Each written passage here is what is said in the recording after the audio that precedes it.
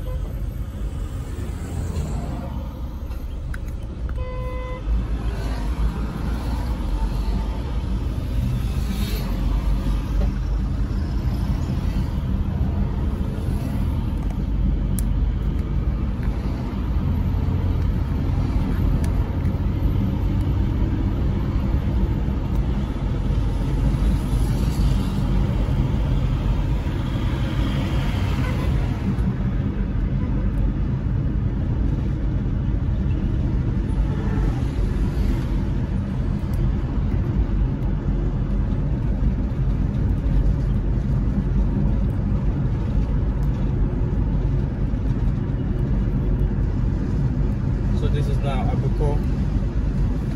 It's about around 5 p.m. Around 5:30.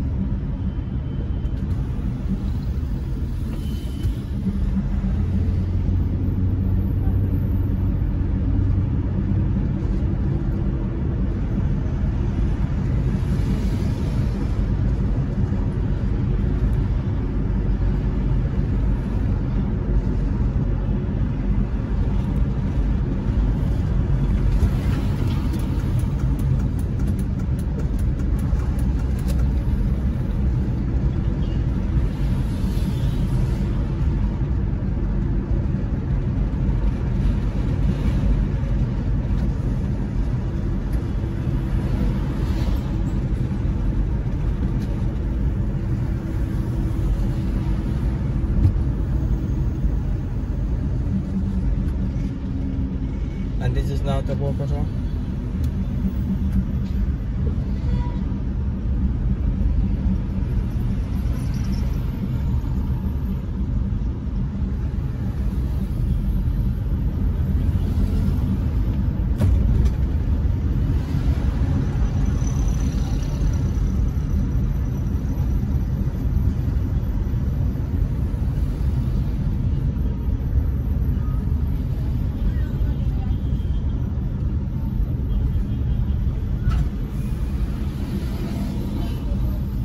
Traffic is always clear, usually during the weekend, until when you get to around Tabokoto and around Serekunda. That's where you experience most of the traffic jam, but not as jam as during the weekdays like Monday to Friday. But tomorrow we expect the traffic to be a little bit congested because it's gonna be like a day or two days before the Eid. And Monday probably will be the worst day of traffic. Okay, so this is where you'll expect traffic jam. So from here all the way down to maybe around the buffer zone is always jam.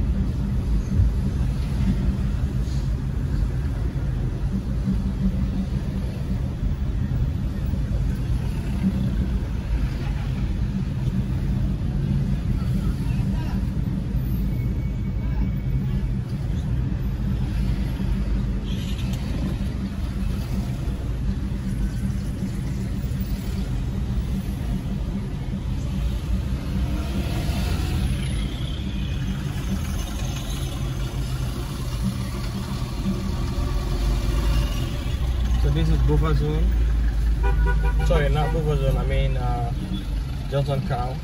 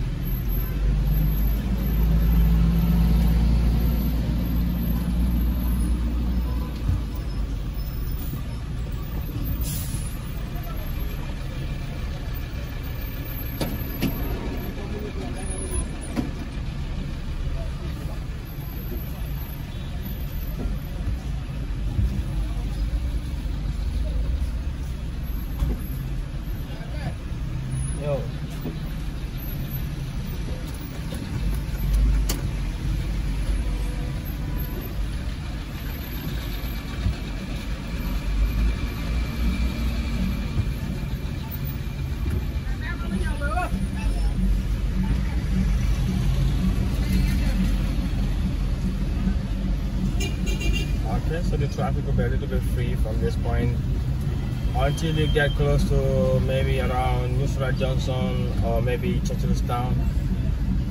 That place also usually have traffic, but Nusrat Johnson doesn't always have traffic though.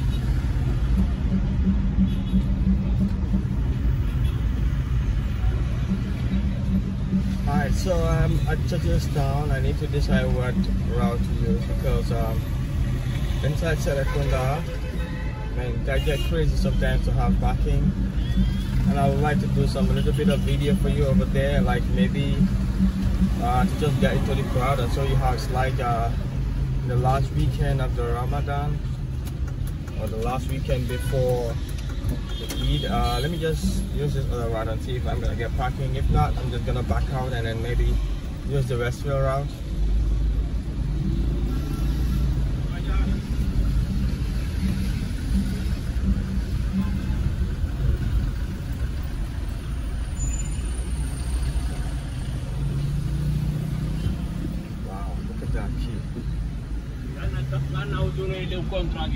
Just went right across the car.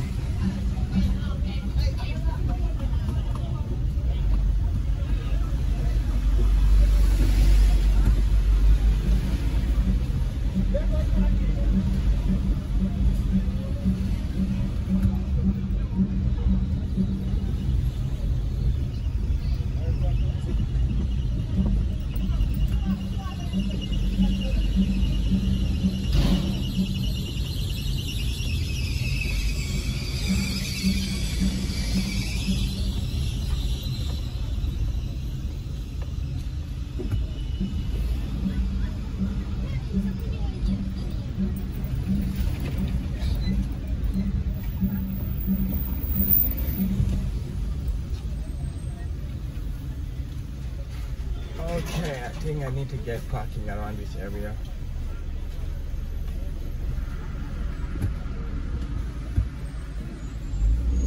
I think it's safer to park right here. Before I pass this place, I wouldn't get a 3-hour place to park.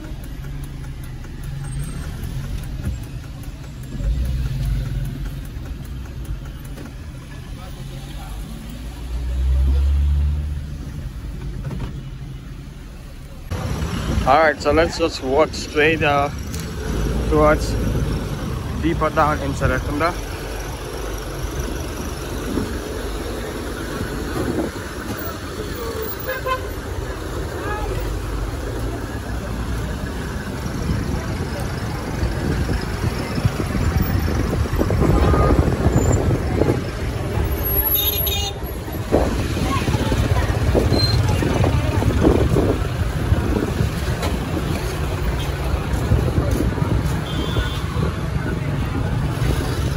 And you could see a big crowd ahead of me. One thing also around this time, a lot of thieves are also around here. People are busy buying stuff, others are busy trapping people to grab their items and money. Yay!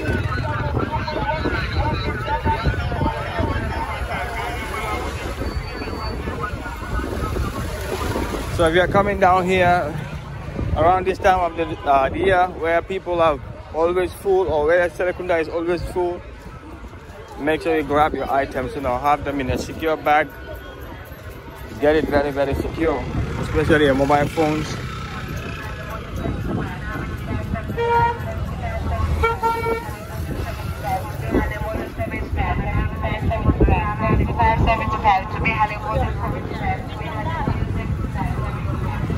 And right ahead of me, in the next 50 meters, is where they have the main Brikama garage at Serekunda.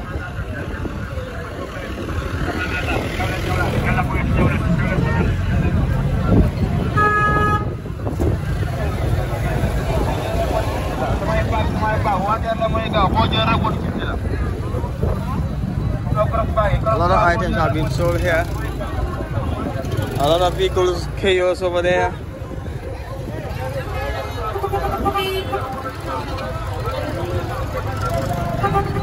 So you can see how jammed packed this place is. Sometimes it's difficult to even have a place to move about, especially when you get to around the Big 3 area. No, I mean the Bower 3 area. A lot of stops going on. So many noise. Everybody doing advertisement, grabbing people's attention.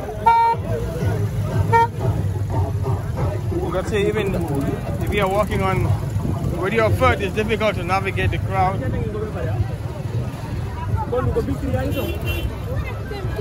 And you have not seen a crowd yet. These ones are all jungled up with vehicles, but the real crowd is where people, like ladies, buy their stuff.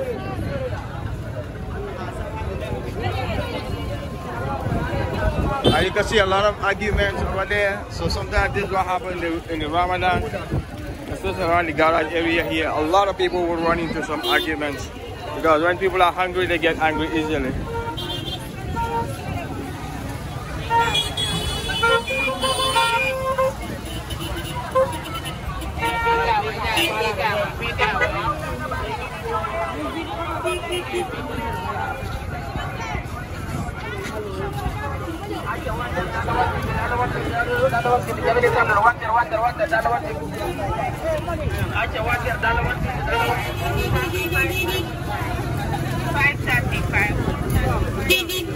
You see another argument? Drivers get angry at each other, blocking traffic. Serekunda is full of chaos, man. But the guys are making a lot of money over here because these days everybody comes down to Serekunda to buy stuff. You can see how tight it is, you know. Oh, sorry, bro. Wow, see, very tight. You have to find tight places to navigate around. So as you get deeper, you have a lot of crowd. Or you're faced with a lot of crowd.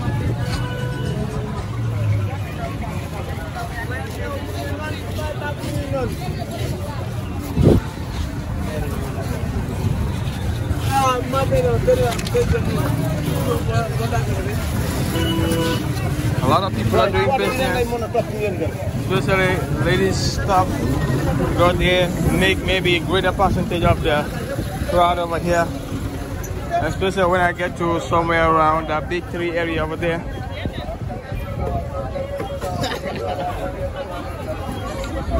Too tight. My God.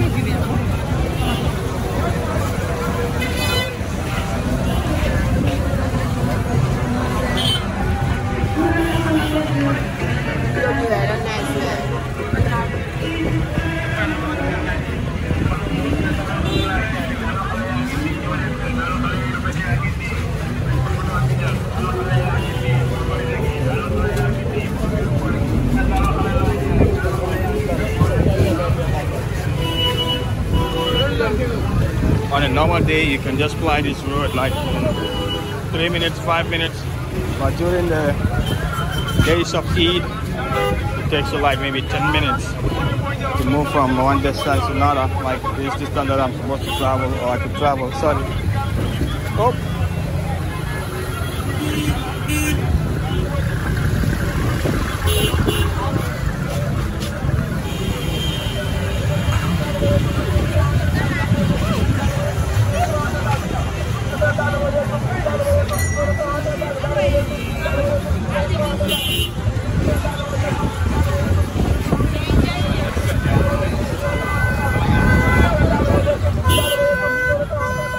So you can see how difficult it is to move around.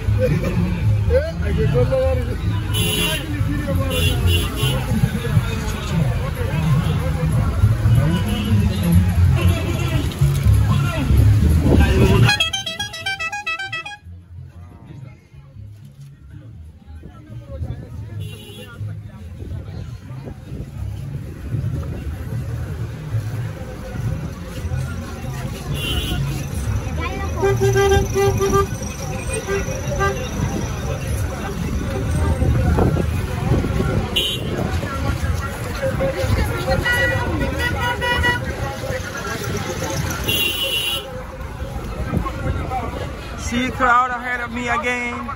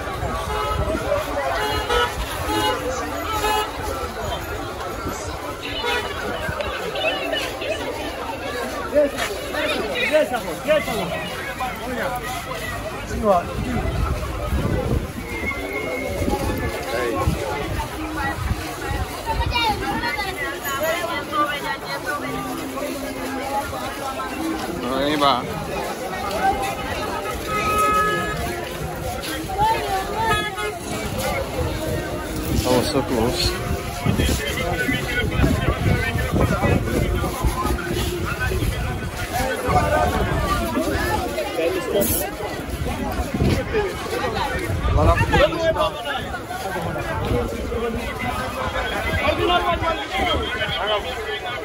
Makanya ba?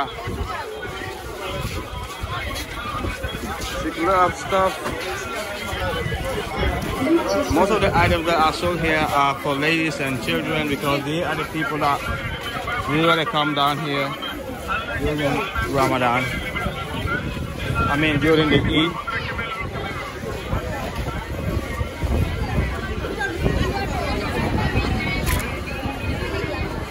Wow, so you can see a lot more crowd right ahead.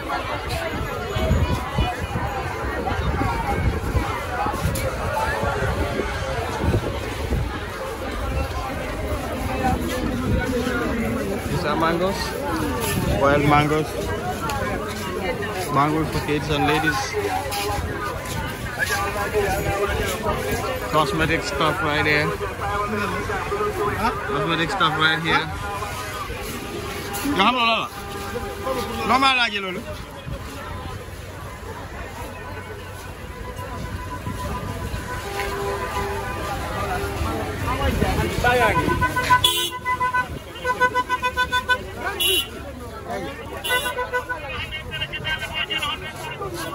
More stuff around.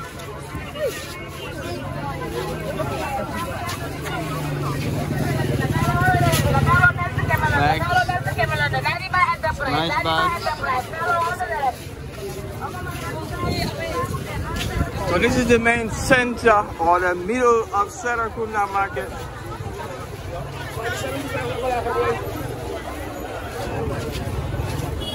Going left will take you to Bamboo, right will take you to Westfield. Going straight will take you to the deepest part of Serekunda, the most crowded part. You can see lots of umbrella set up over there. I'll just try to show you a little bit of that place, but I definitely cannot fly that route. But I'm just gonna use the back way and then show you that side, just to show you how crowded it is. You can see lots of food stuff.